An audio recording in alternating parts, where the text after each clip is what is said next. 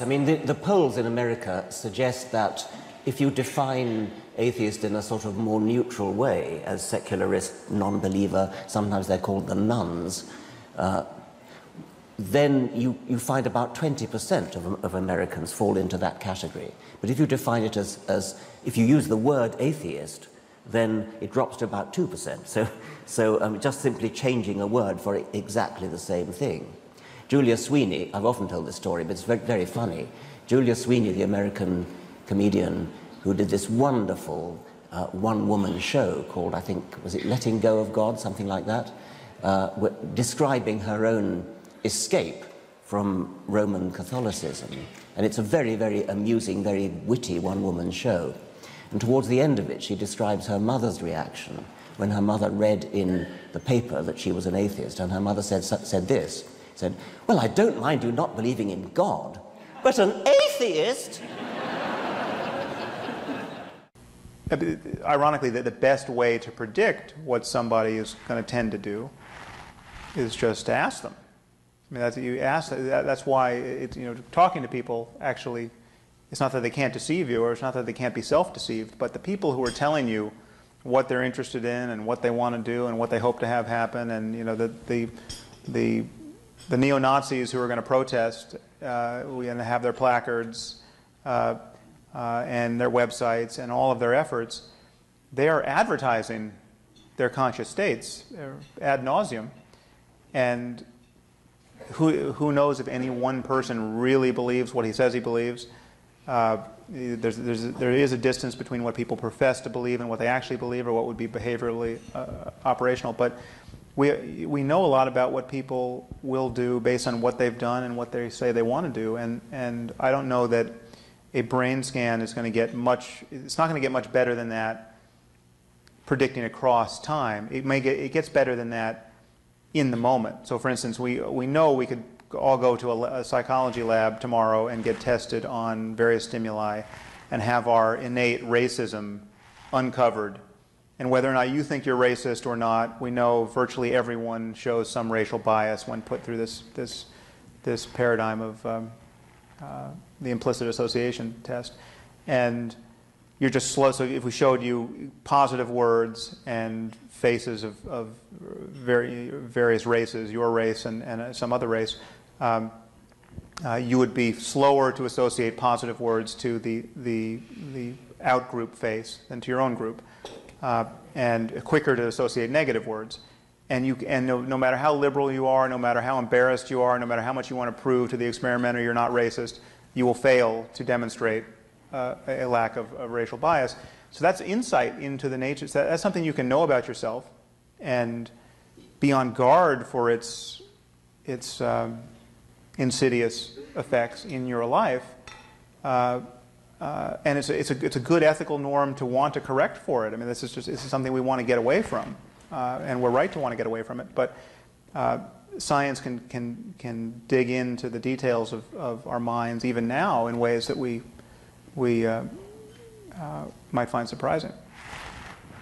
We have actually moved quite a distance from that, compared with 200 years ago, 300 years ago, 400 years ago, the era of the Inquisition and this sort of thing. And so to say that it has such a grip, it has a fraction of the grip that it once did on the operations of human conduct and of society. So the real question is, if implicit in that is, given what we know of science, why would religion still have any grip at all? Not just, why does it still have a big grip? Because it's not a big grip when you look in the developed world. So, in fact, most of Europe are just, there are whole countries where religion has essentially disappeared entirely. And the countries are not full of violence, and it's just the assumption that you have to be religious to be moral is a false one. It's empirically false, because you just look around in places where that's the case. So,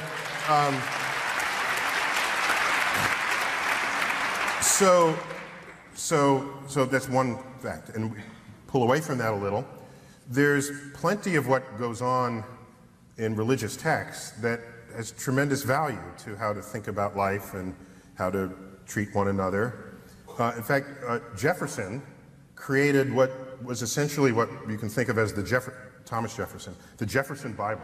I don't know if you ever heard of this. He went through the Bible, and I think both the Old and the New Testaments, and he crossed off everything that was sort of mythical, magical, things that clearly violated known laws of nature, and kept the rest, and said, here is the stuff of the Bible that should have value to any modern person going forward. If you look at people who are religious today, who are not in conflict with science, they have viewed their religious text as a spiritual, something that gives them spiritual support, not as a science textbook. The conflict in society is when you have those who are still religious, who want to use their religious text as their access point to understanding the natural world. And persistent efforts of the past to make that happen have just simply failed. The Bible does not work as a science textbook. In fact, Galileo knew this, and he himself was a religious man. He's famously quoted as saying, the Bible tells you how to go to heaven, not how the heavens go. And these days, science has gone way beyond that. We know a lot more about what is happening. We can literally see memories being formed. We can see the chemical changes in neurons. So the soul is supposed to also have memories. How do the memories get from the neurons to the soul? We know that brains often have false memories in them. Does the soul in the afterlife carry those false memories, or are they somehow corrected after death? We even know the laws of physics by which the atoms, the electrons, the elementary particles in our brains behave. We know the equations that the electrons that are responsible for chemistry obey. And there's no ambiguity in these equations. They could always be wrong. It is always possible to say, well, we just don't know what is going on. That's fine. But what we have is the evidence of every experiment ever done telling us that these equations are correct. To overcome that, we would need very, very strong evidence. Just one experiment telling us how the soul is pushing around the chemicals in our brain, but we don't have that. What science says is that life, or consciousness, is not a substance like water or air. It is a process like fire. When you put out the flame on a candle, the flame doesn't go anywhere, it simply stops. And that is what happens when we die. So we're faced at the end with two scenarios. One scenario says that everything we think we understand about the behavior of matter and energy is wrong, in a way that has somehow escaped notice by every experiment ever done in the history of science. And instead there are unknown mechanisms that allow information in the brain to be transferred to blobs of spirit energy that persist after we die and can talk to the other blobs of spirit energy, but don't talk to us except sometimes they do. The other scenario says that physics is right, and that people under stress sometimes have experiences that are not actually real. On the basis of rationality, it is not a difficult decision to choose between these two options. On the basis of emotion, it might be difficult, but we need to have the courage to live life here in the actual world. Thank you. Religion is a combination of debasement and servility. I'm returning to a point I made earlier, with the most extraordinary solipsism. I'll try and put that better. In return for your being told that you sinned before you were born, we had a quick refresher on that just now. You sinned, you committed crimes that are original to your species, for which you have no direct responsibility, but for which you cannot shake yourself. You're born guilty, created sick, commanded to be well, as Fulk Gravel puts it. And that in the Quran you're told you're made out of a clot of blood by your creator. In the Bible it's from the dust, and then women wrenched even from that rather muddy, imperfect creation as a lesser species. All this, and that you must go, as we all used to have to do, and confess your sins, say, mercy on me, a miserable sinner, wretched, guilty, unworthy. In return for that humiliation, in return for this total abolition of your self-respect, this conviction of having done wrong, you're told, but there's good news. The universe, the whole constellation, the whole celestial globe, the whole thing was designed with you in mind. So you can be, from someone totally abject and totally shamed, a complete solipsist, a raging egomaniac, the center of the universe, someone for whom it's all been planned. And not only that, but God has a plan for you too.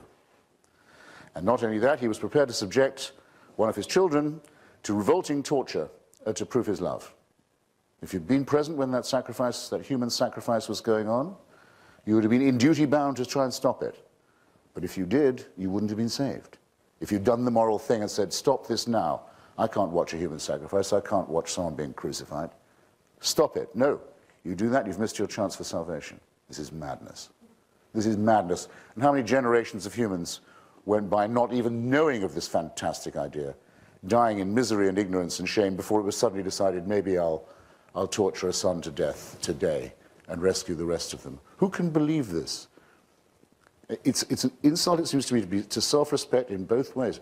It hugely aggrandizes our importance in the scheme of things, and it greatly diminishes us as autonomous individuals. It belongs, as I say, to our childhood. Now, as for the Amalekites, listen. The firstborn of Egypt, every firstborn male child in Egypt has already been killed on a whim, just so these people can make their escape under cover of night. I don't remember whether it's said of the firstborn of Egypt that they were members of the Al-Qaeda organization or whatever fantastic allegation you made against the Amalekites, who are so thoroughly destroyed that we'll never know anything about them, like the Albigensians. We hardly know what the heresy was because of what thorough job the Pope did. See how the Christians love each other, by the way, on these occasions. What did the firstborn of Egypt ever do to this loving God, that they should have their lives taken so his chosen people can run away? What's moral about believing this? What morally normal person will say they want the destruction of children for their redemption in Canaan? Professor Stephen Weinberg puts it quite well, I think. He says, in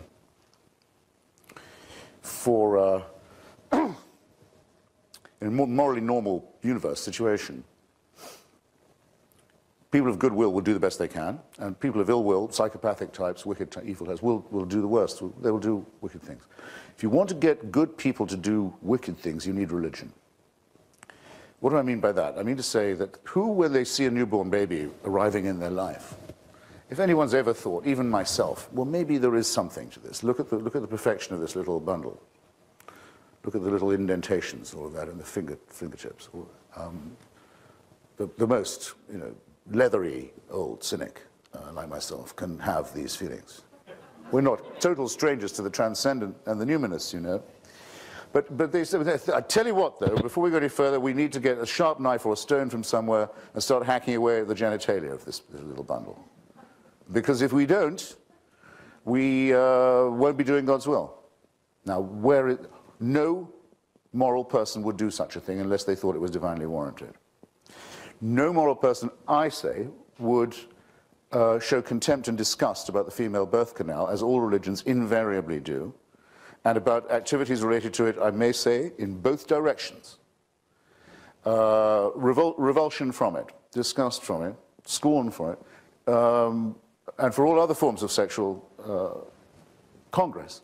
There seems to be a dread underlying all of this, a dread about the genitalia, a horror of women, a horror of their monthly effusions, a disgust, as I say, for their vaginas, that I don't find healthy. But that seems to me, in two senses, man-made. One, mammal-made, and two, made so that men can subordinate women, which seems to be a consistent finding in all religions. You will know that the pious Jew has to begin every day saying, God is to be thanked for not making me a woman or a Gentile. That's not moral preaching. No one goes around talking nonsense like that unless they think they have divine permission for it. I was speaking to a friend of mine just yesterday, whose father was a Holocaust survivor, and he said to his father one thing before he died: what one lesson would you take from the Holocaust? And he said, I take this lesson. When someone says they want to annihilate you, believe them. Don't think they're joking. Don't think they don't mean it. The Israeli people have reason not to want or need you and your opinions on their future. In 1973, when Israel, 6 years after the previous attempt to annihilate it as a state by its neighbours, once again saw its neighbours' armies amassing on the borders, the Israeli government wanted to strike preemptively to stop that war. They didn't. They didn't, among other things, because they knew that if they did strike preemptively, America would not provide them with any munitions. Kissinger said this himself afterwards. So they waited, and they were attacked, as they knew they would be, and they lost many good people. But they were then able to retaliate. They were then able to push those armies out of Israel. But, and this is a crucial thing to remember, the American planes were not allowed to land and refuel, bringing supplies to that country when it was on the brink of being ended. Were not allowed to land in any European country, even to refuel.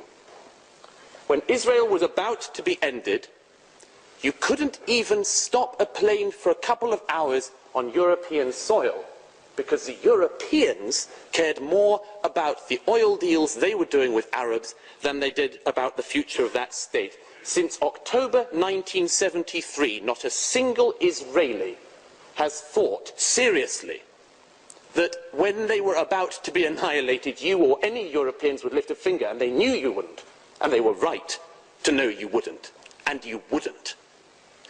When Israel is pushed to the situation it will be pushed to, of having to believe they mean it, and when every bit of jiggery-pokery behind the scenes runs out, and when the UN and distinguished figures have run out of time, and Iran is about to produce its first bomb, Israel will strike.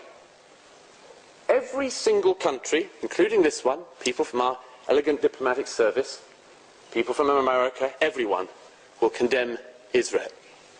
Everyone in the Middle East will condemn Israel. And they will go back to their homes and they will say in private, thank God for Israel. The Saudis, the Bahrainis, the Egyptians, the Libyans, the Lebanese, everybody will say thank God they did it, because nobody else would. The proposition being put before you tonight is that you have a choice between war and an Iran with the bomb. You have a choice, as has been said before, between war and dishonor. You'll choose dishonor this evening and you'll get war. You have the choice between a war with a nuclear Iran or a war at some point with an Iran that is not nuclear, which you stop from ever being nuclear, and hope that in